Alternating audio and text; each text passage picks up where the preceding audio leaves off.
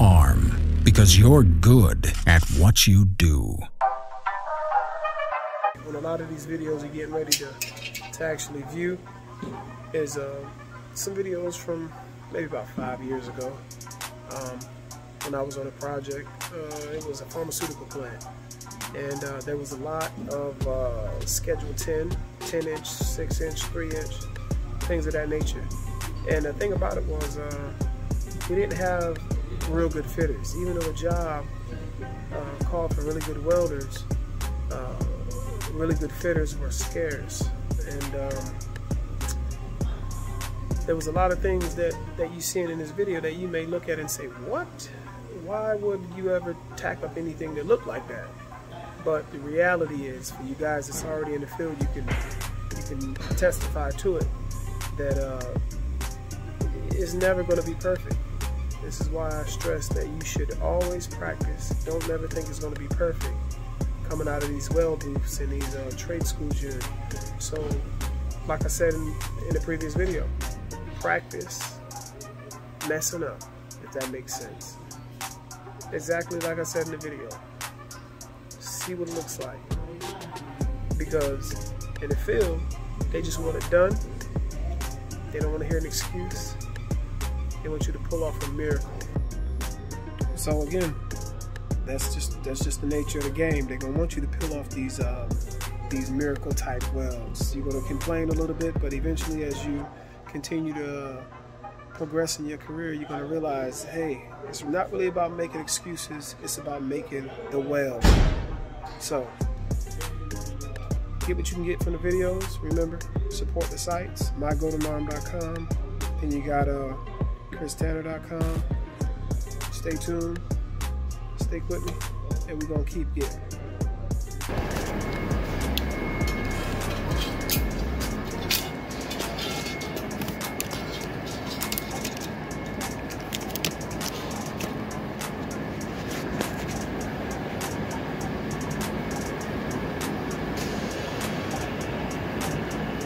This is Schedule 10. Schedule 10 pipe. And as you can see, that's about a 1/4 inch gap on Schedule 10 pipe. Don't be in them test booths thinking it's going to be a walk in the park. So you better be practicing, because as you can see, that's a 1/4 inch gap on Schedule 10. Purge, gotta be right. It can be done. Stay tuned to the website, and I'm going to show you how I do it. I'm going to teach you the techniques. But we're about to go to lunch. I'm going to catch you on the flip side. Let's look at that root. 1/4 inch gap, baby.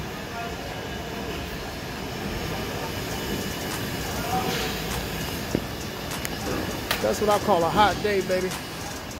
Now let's check out some more clips of some old throwback videos, things that I feel like it's important for you to know. Okay, so let me explain this with this 1/8 wire. This is a 1/8 wire right here. And again, you got a tight gap here. It's less than a 1/16, and then you got a little bit tighter than an 1/8 here. So, being that this wire right here, this 1/8 wire, now listen to me now, this 1/8 wire right here, which one's thicker? This 1/8 wire or this razor feather edge? The razor feather edge is a lot thinner than this 1/8 wire. So, with that being said, if the 1/8 wire melts, don't you think this feather edge is going to melt? So, don't worry about the fact that this gap is that tight on this Schedule 10 pipe.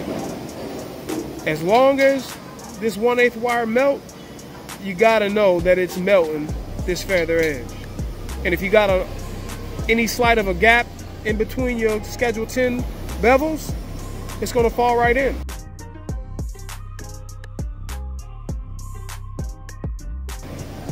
Either you're going to have a flush root,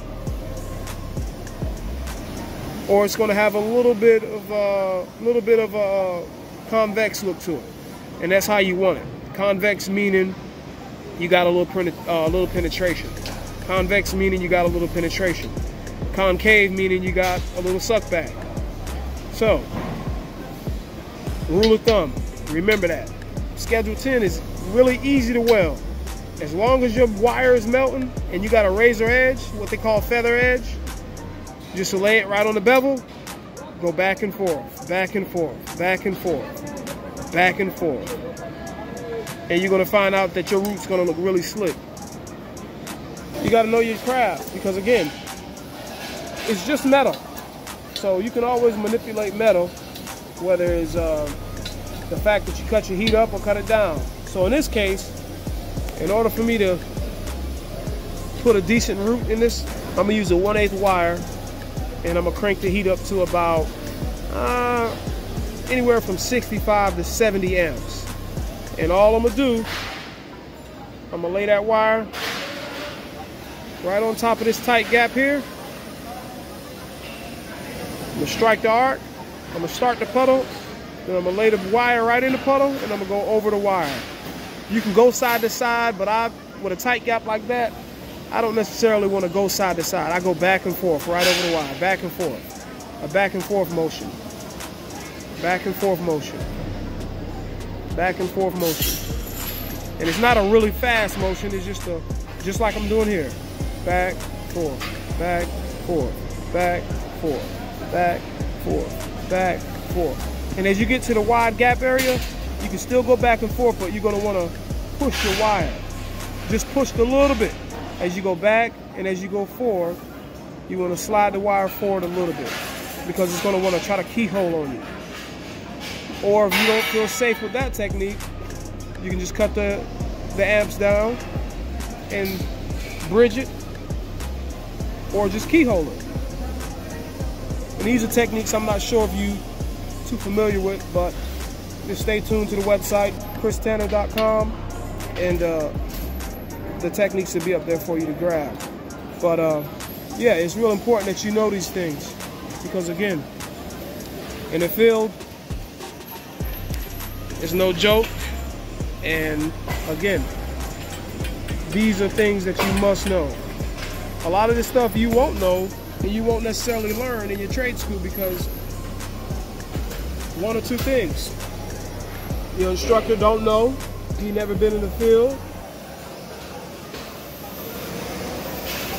or you just fail to pay attention to what people are telling you. So, I'm gonna put a purge on it. One more thing is really important, to have a decent purge. Whenever you're doing, or whenever you're getting ready to make your weld on something similar to this right here, maybe the situation might be the same, you want to have a good purge. You want that purge to read 0.7 on your oxygen analyzer. Okay? You want it to be down to 0.7. That way, you won't have to worry about any sugaring or any weird stuff like that happening. But yeah, these are really important things you must know. It's just kind of unfortunate that sometimes in the field, you realize that the fitters are pretty much dying out. They're not around like they used to be. So it'd be in your best interest to learn your trade, practice, practice, practice. Not a game, not a game, not a game.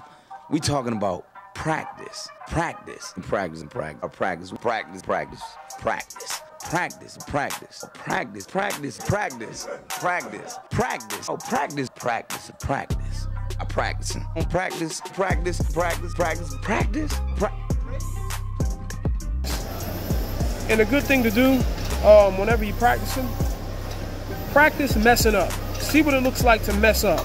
See what you can do and what you can't do. That's the number one thing. That's what I did. When I was learning back in the day, I cut the heat up. I see what the pipe or the plate looked like to mess up. I cut it all the way up to 170 and try to walk the cut. Then you say, damn, that's you know, that looks crazy. Then you cut it down, go really cold, and you see what that looked like.